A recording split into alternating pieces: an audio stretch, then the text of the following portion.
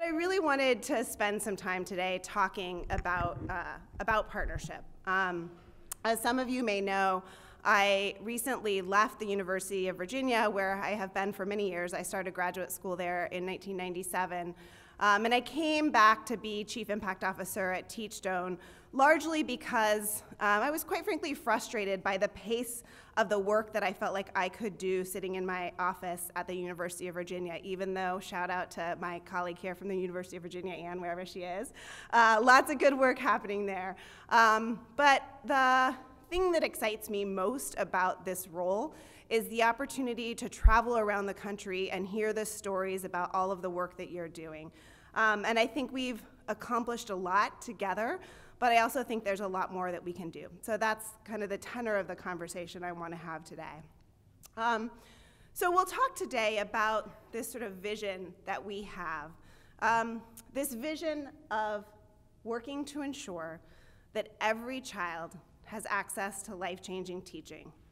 I know that each and every one of you, I don't think it's a stretch, sort of shares that vision with us. So it's not just a Teachstone vision, it's a vision that I think many of you hold.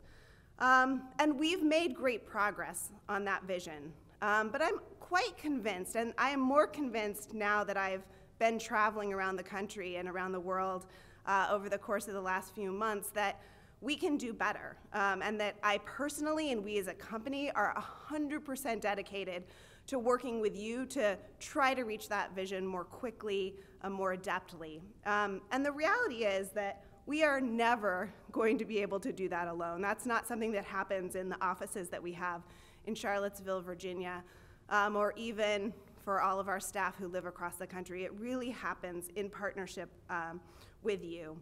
And like all great partnerships, we have many examples of success. And I heard about some I didn't even know about today. But we also have challenges that we need to take on if we're truly going to create that vision. I want to start with asking each of you just to take a moment to reflect on one thing, not that you took away from today, I thought about that, but I actually want you to reflect on one thing you've done in the past month, maybe the past 3 months, maybe the last year, that has really worked on that vision. What have you personally done yourself that has helped ensure that even a single child has more access to better teaching in the communities in which you work? So you're going to have to share it. So take a moment, write it down, and I'll give you about 2 minutes to just reflect and think about that. So one thing. It could be small, it could be big, just one thing that you've done.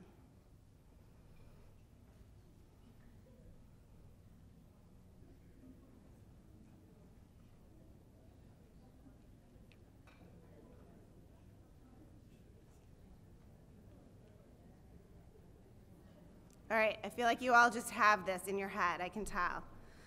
All right, so we're going to come back to that in a minute. But I do want to just take a minute to return to this vision statement because it can sound kind of easy.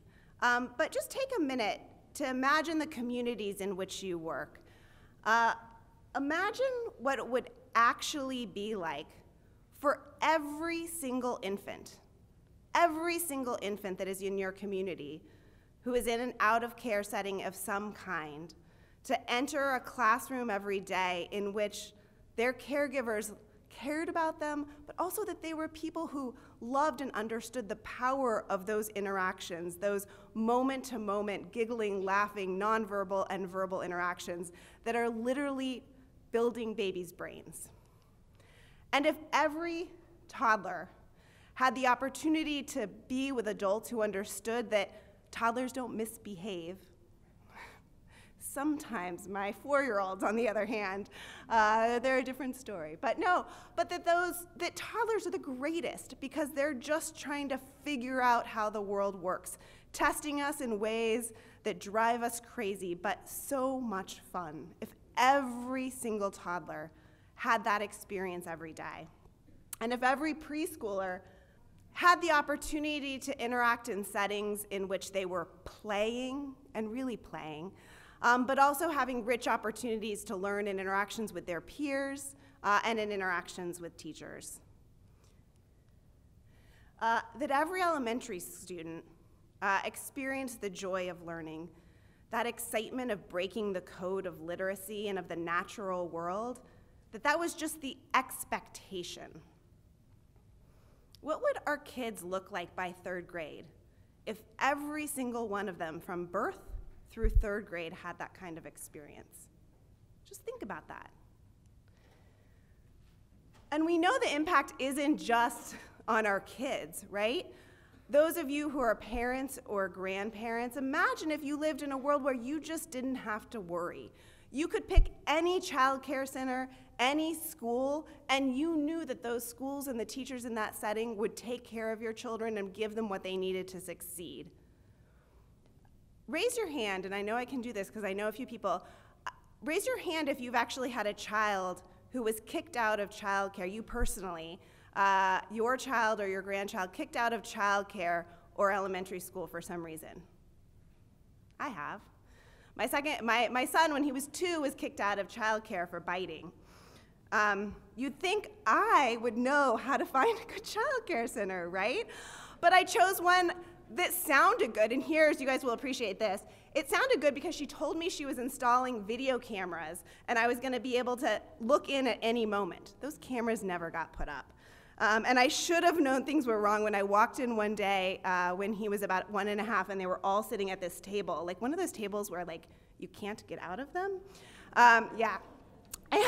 And the teacher was asking them who the first president of the United States was.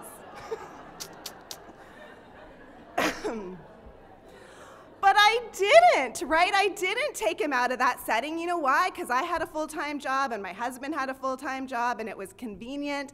And I don't know. So just imagine like the collective decrease in blood pressure amongst the parents in this world. And like I say that and I know I'm totally privileged, right? Like I had the resources to be able to, when he got kicked out, to take a day off of work so that I could actually find another place to send him. And I got him into a Montessori school that transformed his life, right? So I'm privileged, and many of the parents that we all work with aren't so privileged. So like the collective blood pressure reduction in the parents in this world, if we really could trust that idea that it didn't matter where we put our kids. But think also of the teachers. So this is a not high resolution picture, but I just pulled it off of the Facebook page. Rita Baker, I forgot to look, is she here? Does anybody know Rita Baker from California? She posted from a group of teachers who just finished their MMCI cohort from several counties in California. So imagine teachers who are really the lifeblood of the work that we do. What would it mean if all of our teachers, whether they be Head Start, child care, family child care, state pre-K, elementary school teachers, if they were earning the wages that they needed to earn and being given the supports they needed to give to provide the kinds of experiences that we know they want to be providing to their children? I mean, these teachers entered the workforce because they wanted to transform the lives of kids, right? That's why they're there. So imagine a world in which they could do that and they could stay so they weren't turning over and leaving their centers to go take other jobs. If this was our reality, raise your hand if you're a leader, an assistant principal, a principal, a director of a program. So imagine a world in which you could just look at the resumes and be assured that teachers were coming to you with the skills they needed to prepare and work with the children in your setting. I could go on and on, right? Also, think about for all of us, what would it be like? I'd be out of a job. No, actually I wouldn't, right? So we intentionally have focused on birth to 3rd grade because we know there's so much work we need to be doing in that space. But what if we could turn those energies to what's happening in middle and high schools across this country? Because I spent a lot of time observing in those classrooms too, and there's a lot of work to be done there, right? So it's, there's a lot. Is this an ambitious vision? Of course. Is it easily achievable, even in a singular community? If I think of Charlottesville, Virginia, I can tell you it's absolutely not. We have so much work to do. This gap between sort of vision and reality is very large. We've started to talk about our work as a part of the opportunity gap, an opportunity gap that many others are talking about. And Carter and Wellner wrote this really nice op-ed now several years ago and said, if we as a nation hope to narrow the glaring achievement gaps among children of different social classes, we must step up and provide low-income youth with a fair start. And we have to think seriously about the inputs. Now, there's many inputs in that world, but we at Teachstone, we kind of like focusing on things. And for us, our singular focus is around teacher-child interactions. And we get asked to do lots of other things, but we think that's a critically important input and one that we can really make some movement and traction in, along with all of you. There's a recent study that really illustrated just how big this gap is. So it was a study that followed a group of children in rural North Carolina and Pennsylvania. It actually followed them from birth, but this particular paper that I'm referring to is a study of their experiences from kindergarten through 3rd grade. And they followed the children, they did class observations in all of their classrooms, and they looked at how many children actually had access to good teaching over the course of kindergarten, 1st grade, 2nd grade, and 3rd grade.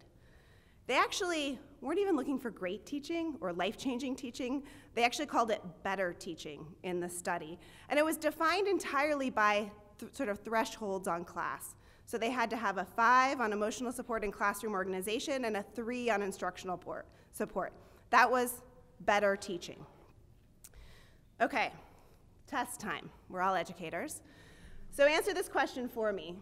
How many children do you think actually experience this sort of good enough or better teaching across all 4 years? Kindergarten, 1st grade, 2nd grade, 3rd grade, 3rd grade. If you read my blog post on this, don't cheat. All right, so how many people think 30%? Raise of hands. 20%?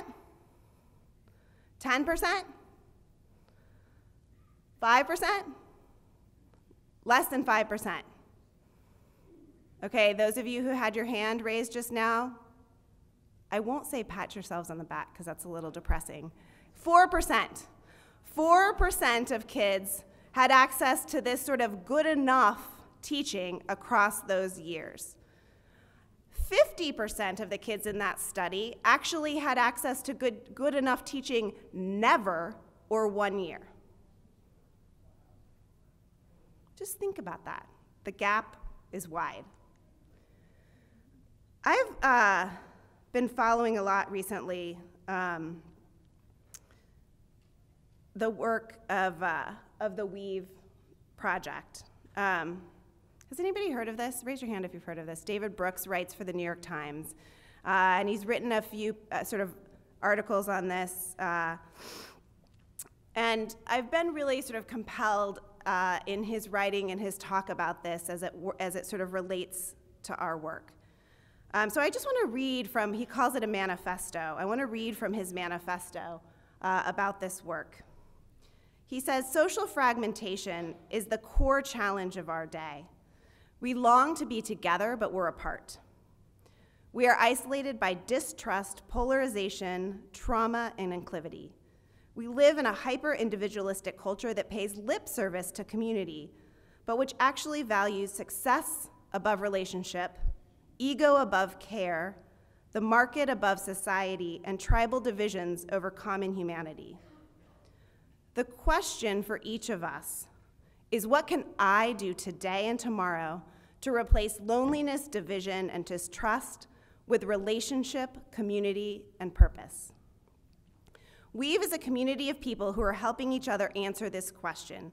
We seek to learn from those of you who are weaving communities everywhere, who are establishing connections, building relationships, offering care, and creating intimacy and trust.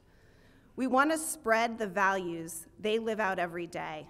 We want to be a part of a cultural revolution that replaces a culture of hyper-individualism with a culture of relationalism, a way of living that puts our connections with one another, at the center of our lives. So I don't know about you, but I found this to be a sort of incredibly powerful statement. And as I listened to it, I thought of many of the classrooms that I've spent time in over the course of my years doing this work that really embody that, where every child that walks into that classroom, you just know is going to be cared for and responded to, and that it's not even just about the teacher to the child, but it's about the children's interactions with each other. There's a lot of weaving happening in schools across the country, but as those data show us, there's a lot of places where that isn't happening. I also think of many of the teachers that I personally have coached or have gotten to know over the course of the year, many of whom work in real isolation from one another, but they long for community, connection, and trust. It's true for many teachers, but I think for those of us who work in early childhood, it's particularly true, right? How many of your teachers are the lone preschool teacher in a school building where they're not even invited to participate in the professional learning of the larger school in which they're a part of? In our collective work, we've really seen examples of how the relationships that those coaches form or those teachers form with other teachers or with coaches can transform their teaching practice. I also think a lot of the communities that I've been so privileged to work with over the course of the past 4 years as a part of the scale up of pre-K in the context of Virginia. Shout out to a few colleagues here in the room who've been a part of that work. You know, when we started that work, I would say that we were working at the beginning with 11 school divisions, at the end 13. At the beginning, those school divisions were working in complete isolation from one another, not really aware of what was happening in communities that were just down the road, and certainly not communities that were on the other side of the state. And Virginia's not that big of a state, right? I grew up in California, so like it's doable. But they just hadn't had opportunities to form any kind of a learning community where they could be sharing best practices and ideas about what high-quality pre-K really looks like. Shout out to Norfolk, Virginia, our colleagues out there, and Marilyn Rice. Is Marilyn Rice in the room somewhere? Marilyn? Oh, she's going to get in trouble, although I did hear that a tree fell on her house and car today, so she might have an excuse for her. That's Marilyn. Did anybody go to Marilyn's session earlier today? Did she rock it? So over the past year across Virginia, school divisions across the country who were lucky enough to be a part of VPI were able to share the practices they've learned with other school districts across the Commonwealth. So this is an example of all the coaches and teachers who worked as a part of Norfolk who were really using the class as the heart of the improvement efforts that they were doing there. So many other stories today of people weaving. So I hope you're not comfortable now because I am going to make you get up and move just for a minute. Sorry. I'll give you a pass if you can find somebody at your table that you don't know, but here's the problem. You all sat by people you know, right? You have to find somebody that you don't know. If you met them today, that counts. That's okay. You could talk to them. But I just want you to take that thing that you wrote down, that one thing that you've done recently that's helped to do work in creating this vision, and share it with somebody else. So I'm going to give you 5 minutes. I want you to find somebody you don't know, tell them who you are, tell them what you do, and tell them what you've done, and then switch, and we'll come back, okay?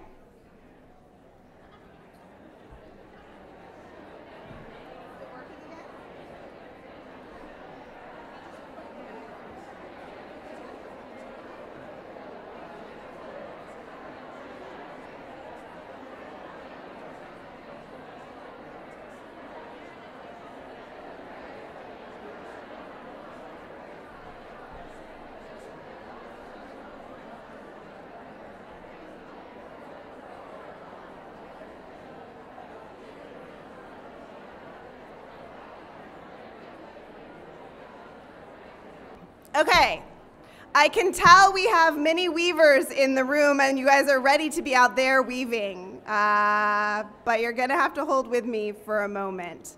I wish I could have captured all of those conversations.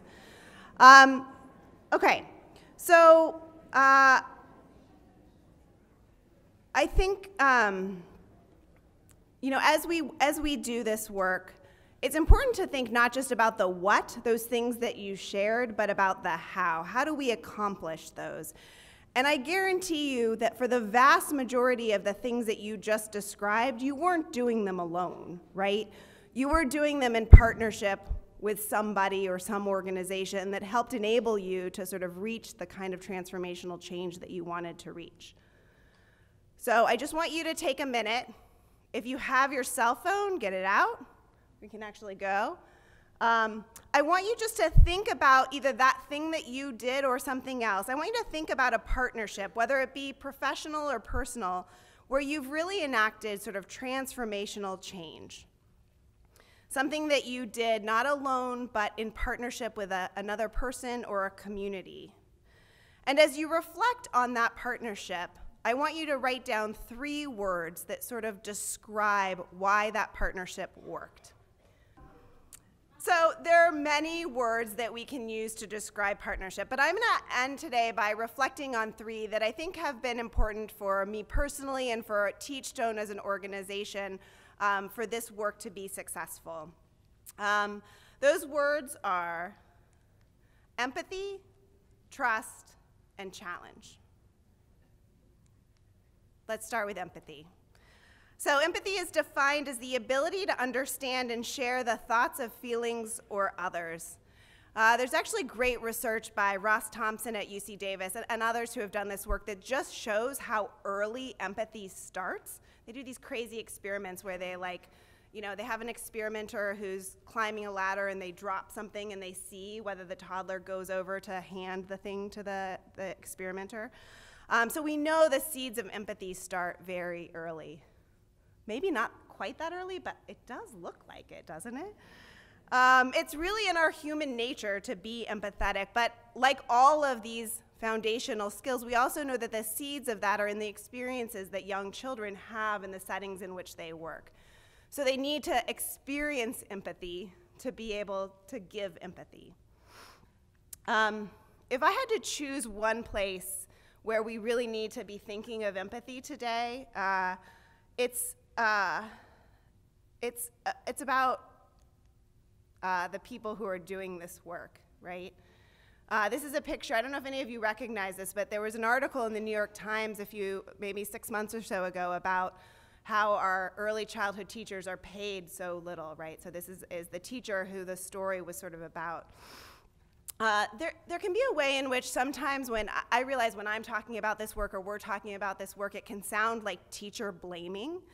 And I think it's important for us to be really careful and deeply empathetic to the teachers doing this work. I started as a teacher. You heard today Bob started as a teacher. We know that our teachers are being asked to do a lot. And I think for us to close the gap, we really need to lean in. I love the example Bob gave today. I didn't actually know this, that early on he was spending a day a week actually in classrooms talking to teachers. We need to lean in and make sure we're empathizing with them.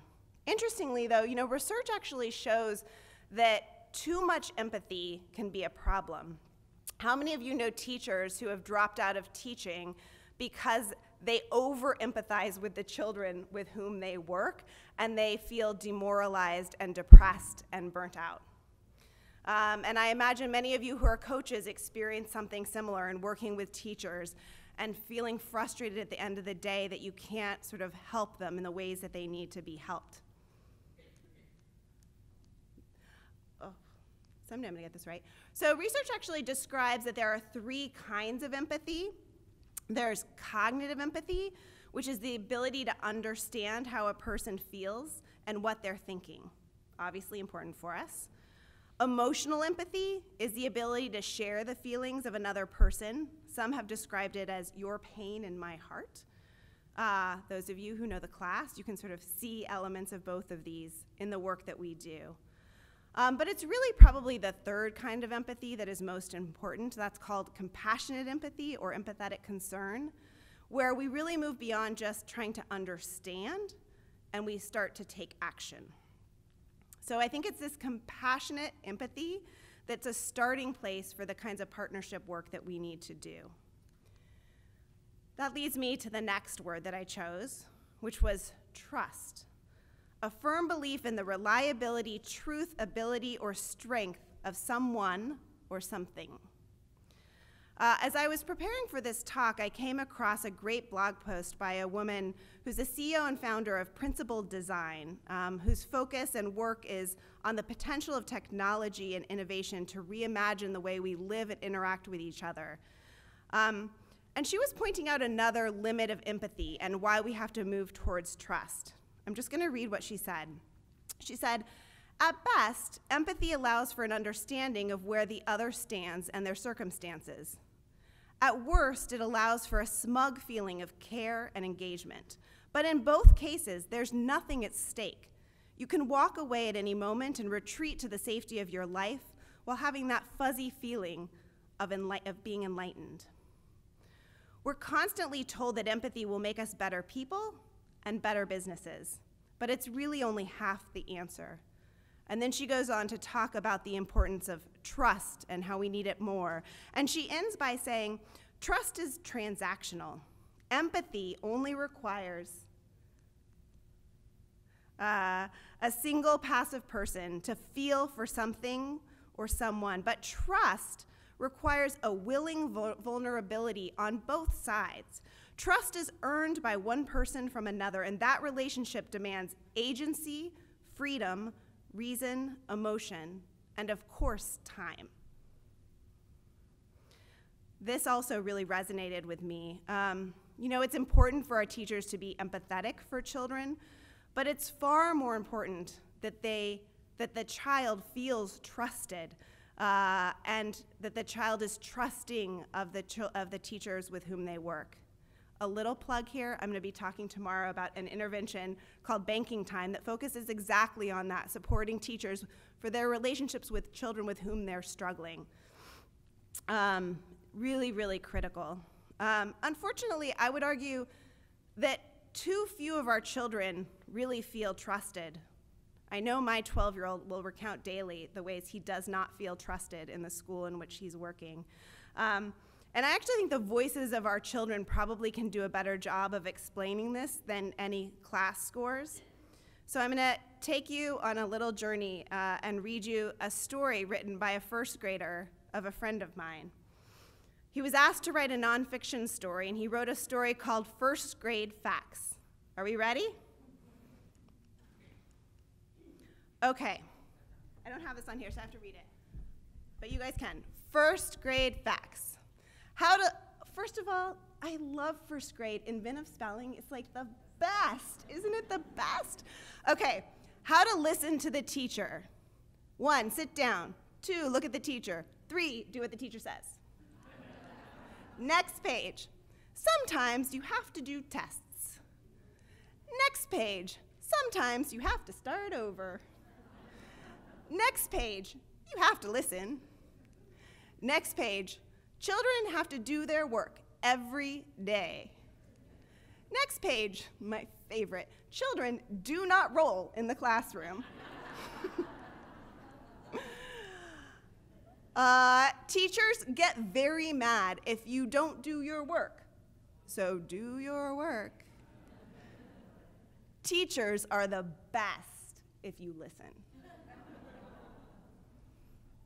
Okay, so I'm not teacher blaming, right? There's a lot that goes into it, and those of you who have taught first grade know the kinds of demands and pressures that those teachers are under, but is this the kind of experience that we want, or is this what we want them to think of when they think of first grade facts? So too few children are trusted, and apparently in Charlottesville you can't roll in first grade. I just love that. So I think, and I'm totally biased, of course, but I think actually the class has a critical role to play here. If we come back to this definition of trust, a firm belief in the reliability, truth, ability, or strength of someone or something, my experience is, and you can tell me better in your own settings, but I think for teachers and programs who've really developed a trust in the class as a fair assessment, an objective assessment of their practice, as opposed to somebody just coming in and telling them what they're doing sort of out of nowhere, that it provides an opening for conversation about change in a way that other experiences that they've had don't. But for our work to succeed, that idea of trust requires that we're collecting data with accuracy and fidelity. And that's something that I've been paying a lot of attention to, and many of my colleagues who couldn't actually come to Interact because they're out collecting data across the state of Virginia and in Washington, D.C. right now, we're paying really serious attention to what we can do to help ensure that we're giving you what you need to be able to collect high-quality class data. All right, so the final word that I will focus on today is challenge. Challenge, being faced with something that needs great mental or physical effort in order to be done successfully, and therefore tests a person's ability. So I think when challenge is paired with empathy and trust, that's sort of Vygotsky, right, Bob? That's where we really start to see the power and the possibility of change. And I'm going to argue that the challenge of our sort of collective work is how can we use the class to first develop that sort of shared vision of what great teaching is, but then to look deeply at ourselves and our practice and ask, what are we doing to enact effective classroom teaching? And what are we doing to block that? And how can we sort of sit together and partner with each other to help ourselves reflect in that space? So across the country, teachers are sitting with coaches, coaches are sitting together, challenging ourselves to, 4%, right? 4%, there's a lot of work to do. So there's a lot of challenge ahead. Empathy, trust, and challenge. I think they've helped build all the partnerships that exist. I hope for those of you who are newer to this work that there's many opportunities ahead for us to develop partnerships with you. Dominique McCain, is she in the room? Dominique? She's not. So Dominique McCain came and spoke to a group of our revenue team when we were in Dallas a few months ago.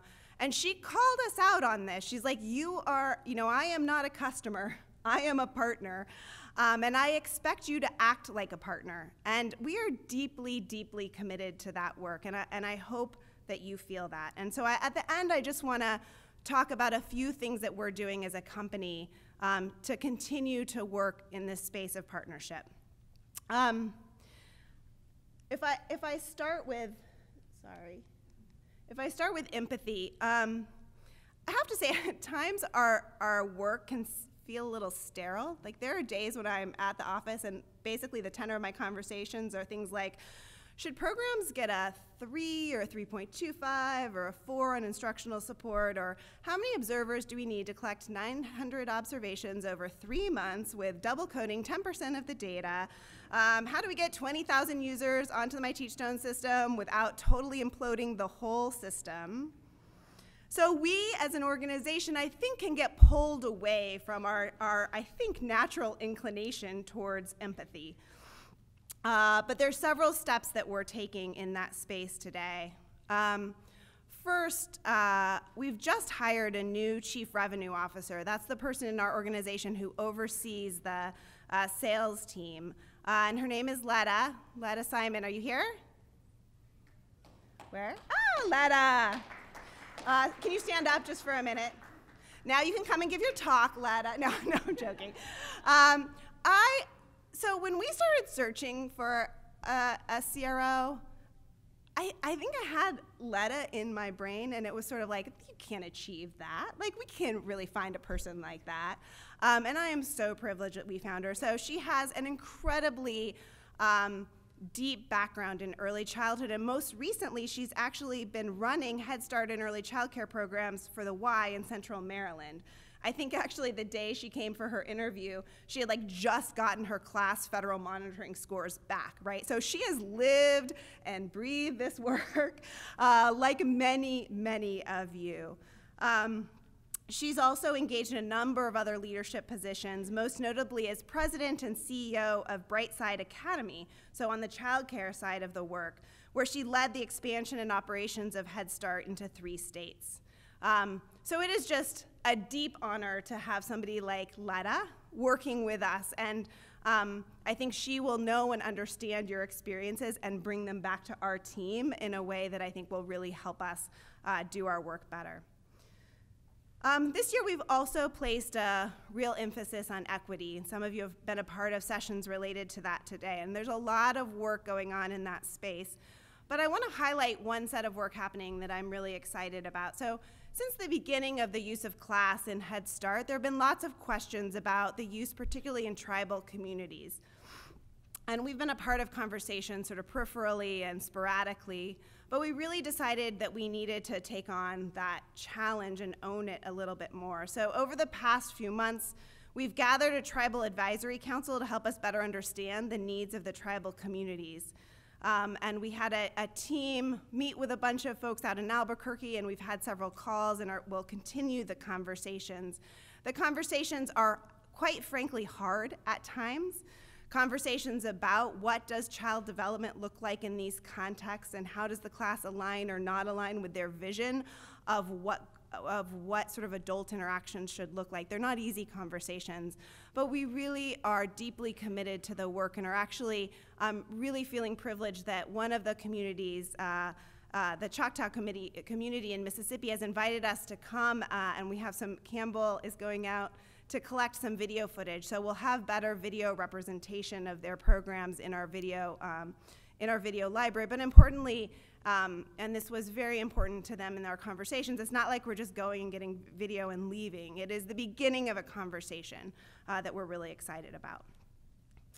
All right, so trust. We founded Teachstone on the idea that you could trust the programs and products and services that we were giving. We weren't just selling things, right? That was the idea of Teachstone, Touchstone. Hopefully people get that. We really are committed to doing things that work. And when we started this work, it was largely about scaling evidence-based programs, so things we sort of developed in the lab at UVA and then taking them to the field. And from the very beginning, we realized that we would need help. We'd need to develop an affiliate network and partnerships and colleagues. But I think we've made some mistakes along the way, and we're working to fix those. And I would say one of them has to do with this issue of trust. And it really is a bi-directional issue, but I think we haven't trusted the people in this room enough, right? We worried so much about the quality and fidelity and implementation that at times we lost sight of the true capacity and power that sits in a room like this and rooms across the country to do this work and drive towards that collective vision. You know a lot about the communities in which you work that we know nothing about. Emily Doyle, who is the sort of mastermind behind the development of our community, raise your hand if you're a part of the community. If you're not, sign up in the lounge. And also the mastermind behind Interact has taken over the affiliate program and is bringing a sort of new lens and novel thinking to how we can work together to best achieve our collective vision. So there's a lot of work to do. I'm not here to explain any major changes, but I can tell you this, that for those of you who want to go out and collect class data, we'll make sure that you have the tools and services that you need to do that and collect it well. For those of you who want to use the class as the backbone of your improvement efforts through professional development, coaching, online learning, we want to make sure that you have the tools and supports you need to do that. As we do that work, we're also going to re-engage in our efforts to make sure that we can assess impact, right? Because that's the sort of other side of trust. The reason I think sometimes we haven't trusted enough is because we worry that things won't have the same impact if they're not delivered with fidelity, right? But I think if we do a better job of capturing what success actually looks like and measuring it, then we can hold each other mutually accountable for success and for impact. So more to come on that. All right, one last thing before cocktails. I'm going to explain a sort of joint challenge for us.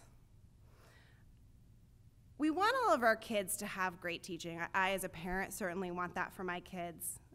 Life-changing teaching would be awesome. But the reality is, if we're going to make substantive progress on this sort of shared vision, we have to take seriously the challenge of what it takes to get more children, many more children, 96% of children, just good enough teaching. And that's a little, it's like depressing just to say, like imagine if our vision statement was, ensure that every child has good enough teaching, right? It doesn't sound very good, but we really, I think, need to work towards that. We know that it matters, so in that same study that followed those kids, we saw that children who experienced good enough teaching for 4 years were actually doing better academically at the end of it, particularly for those kids who started low in their literacy levels. So good enough really can be good enough. And I worry sometimes that too many of our resources flow into turning the good to great, right? It is in voluntary QRIS, the best programs that sign up. It is the coaches who kind of want to be coached. We actually have data on this. The sort of coaches who uptake, or the teachers who uptake coaching the most are actually those who start out with the highest class scores, right? There's always a need for excellence, and I'm not giving up on a vision of life-changing teaching, but we do have to challenge ourselves collectively to put more resources into turning the really not good to good. Taking on teachers, programs, schools that really need to fairly radically change their practice. And I would argue that's kind of different work than the work of turning good to great. And I know some of you in this room are engaged in that work, and I'd love to hear it. I feel like we need to have a whole track focused on that next year, which is how do you work with really low-performing teachers and schools and programs and get that transformational change. And then to end, I would just say that we at Teachstone are always open to being challenged. We might not always respond in the way that you want. We can't do everything, but we will certainly listen and do our best. So if you have a challenge for us, for me, talk to me, let me know that. Reach out to the person in this organization with whom you do have a partnership and let us know, because it's really, we want to be challenged to do the hard work. We know that reaching this vision that we have isn't going to be easy, and if we do it, we're ultimately going to do it together. So with that, I'm going to do this first and then open it up to questions. So at the end of his relational manifesto, David Brooks says, "When things are going well, there's a process weaving from the bottom to the top. When relationships are forming well, microscopic neural networks weave together in the brain. Individual personalities weave together and are made stronger. Families weave tight bonds and are made more resilient.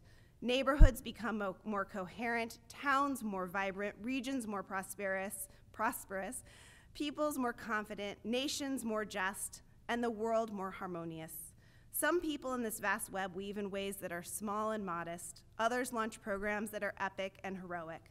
But it's all part of the same self-reinforcing process of weaving. Everyone can play." So thank you for being here, playing with us, and I look forward to continuing to play with you over the course of the next years.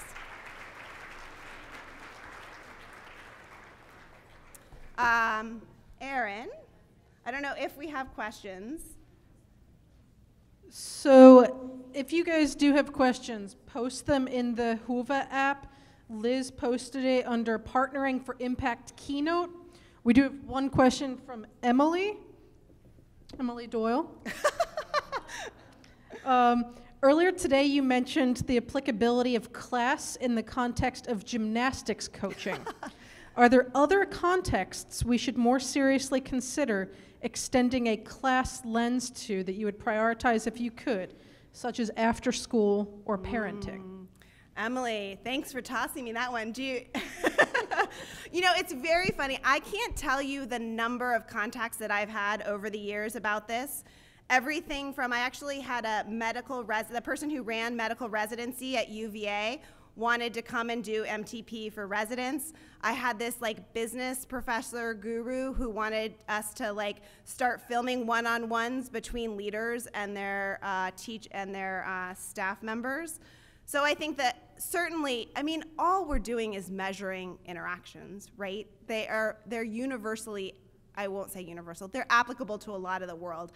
On the flip side, I think we are trying to be very focused. I think Emily points out if we were going to invest and sort of expand, after school is one that makes a whole lot of sense. And the other one, and I imagine there are people in the room who are already doing this, is families, right? Especially in home visiting, ways in which you could sort of use the class in that context. So these are ideas we talk about on a regular basis around at Teachstone, and so continue to challenge us and we'll try to figure out how to make it happen.